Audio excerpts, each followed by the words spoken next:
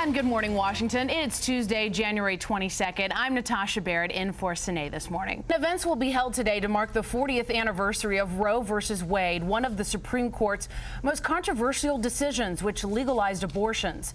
One group plans to hold a ceremony this afternoon to honor doctors and others who they say risk their lives to provide abortions. All right, moving now to news around the world. A 9-year-old girl is dead and several others injured after an earthquake rocked parts of western Indonesia.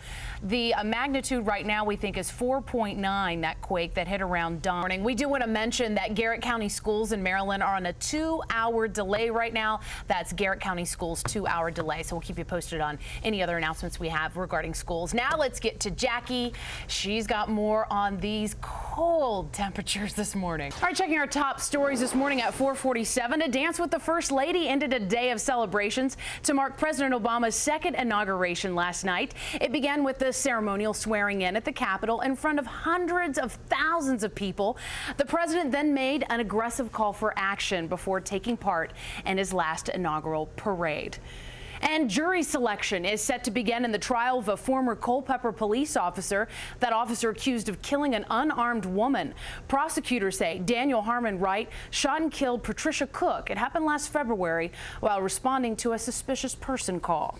They have to go somewhere, and Brianne Carter knows where that is. It's Reagan National Airport. It's going to be a busy day at the airport, all airports today. Bree, how are things looking right now? Al? Yeah, this is pretty interesting. I mean, it's a big one. We're talking more than 30 years in the making that this hasn't happened. Jumi Alabanji at our live desk. Jumi, explain this one. Yes, that's going on today. President Obama, Vice President Biden, and their wives will attend the interfaith service that's happening at the National Cathedral today. The service includes prayers, readings, blessings, and hymns delivered by religious leaders from all across the country. You know, I was asking this. Who was the First Lady wearing? Who was she wearing? Well, we're getting some answers to those burning questions. Here's a look at what she wore for last night's inaugural balls. Lots of romance. Time now 4:57 and 20-something degrees. It's cold.